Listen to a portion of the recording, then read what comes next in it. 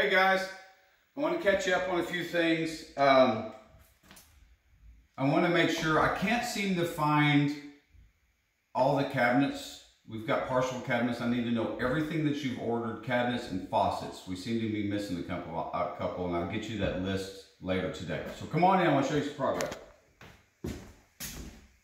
And we have questions. So here's our half wall. Your vanity will set here. This is the half wall. Here's my question. You want the niche here? Or do you want the niche here? Or do you want the niche here? Most times we put them where you can't see them from a doorway, which will be down here low like this. Dealer's choice, whatever you want. All right, here's your toilet. This is how your tub sets. And here's the cutout I was talking about. So the tub sits here, dead center of the tub. The faucet will be all the way back here with the spout going in like this. And I've already got the little pocket lights to go in here. LED, you're going to love them. Is that all the questions for in here? All right, let's go to the next bathroom. You can just leave it on. Actually, let's talk about stairwell. All right, from right there. Okay, so now this wall is now closed off.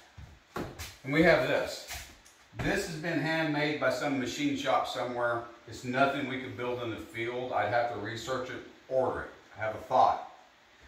Would you guys be okay if I cut it off here? So this wainscoting would stop right here, and then from here, regular wall, matches everything else up here. We just do regular wall, regular baseboard, trim it out just like the rest of this, so we'd have a separation point. Here it stops, here blank wall. If you want this wainscoting, let me know because I gotta research and find it. All right, come on in here.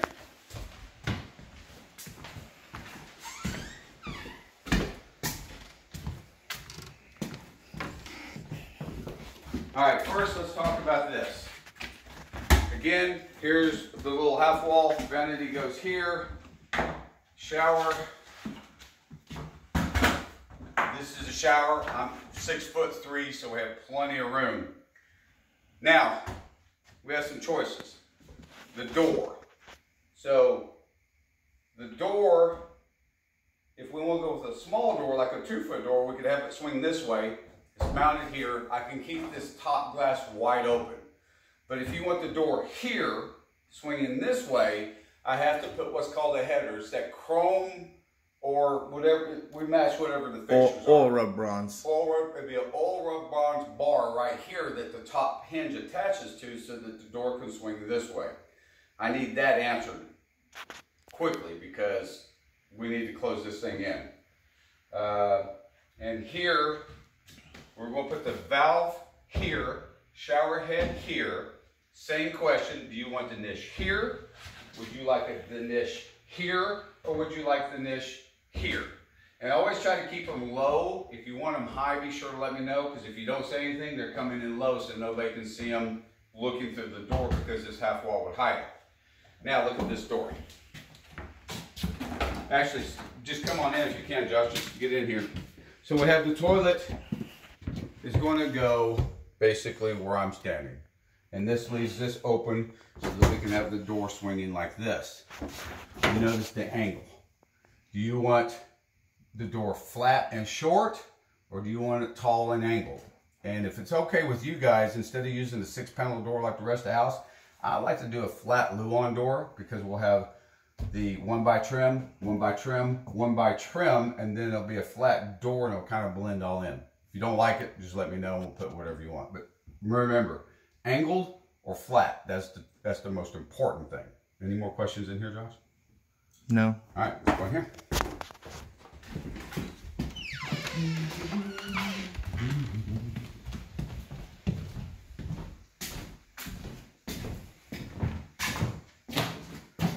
Okay, commode's going to go right here, half wall here, your bench goes here. We're at the same spot, so we have plenty of room here. So we're going to add a couple 2x4s here for strength, and I'll have the door opening like this. If you don't like that, let me know. If you want it to open this way, remember I have to put a header piece in to support the hinges. So just remember that, that's important. We have the shower valve here, shower head here. Do you want the niche here?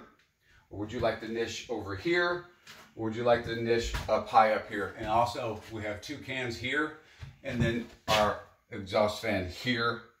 And I do believe Josh has already sent you the measurements for the vanity. And I need to know every vanity that's been ordered so that we make sure we have the plumbing right before we start flipping this drywall and get it done. All right, pause it. Josh just brought up a good point.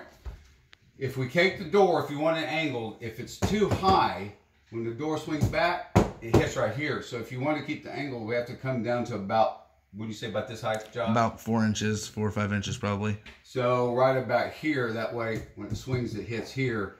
And then if we do flat, of course, it'll open up a little farther. So just keep that in mind. All right, now pause it.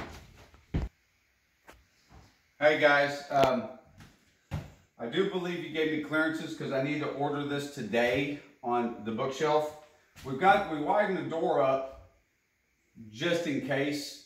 But the way it looks now is I'll have to close it in because right now from here to here is about 11 inches, here to here is about 11 inches, and the cabinets back here that we're going to reuse are 15 inches. So that will take this opening down to a 30-inch door. I just want to make sure you're good with that.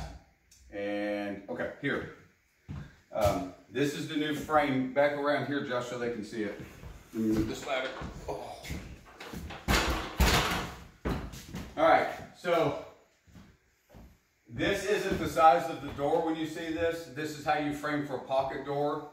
I do need to know pocket doors, 100%, both for over there and here. I frame them for pocket doors. It's easily closed in to put in a normal door, but I do need that decision today.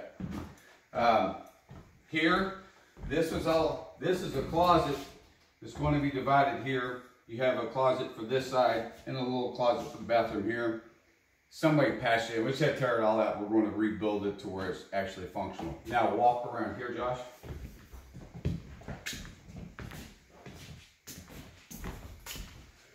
Just to remind you, this is going to go away. That is where our new air return is going to go, is right in here.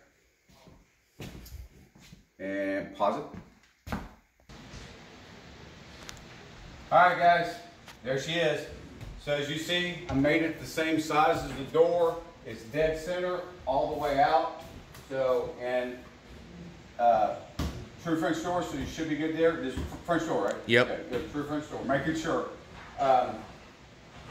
This is made out of wood like the rest of the house. We don't have to worry about weather getting to or anything like that. You already know about this wall. Pause it. Okay, so now, if you remember the video, these were all singles. We've doubled everything up now. These are brand new. We did not take out the old ones because of the damage it could do to the upper floor, so we sistered next to them. But these are brand new. And then Josh, if you come around and see them, we even beefed up the old ones by putting, this is actual Boise Cascade manual repair. This is how you repair trusses that just had like the top cord cut. So all of this is strengthened up. You should never ever have a problem with it. Now the boys right now, fan over to show them the plumbing parts. So that's what the boys are doing today.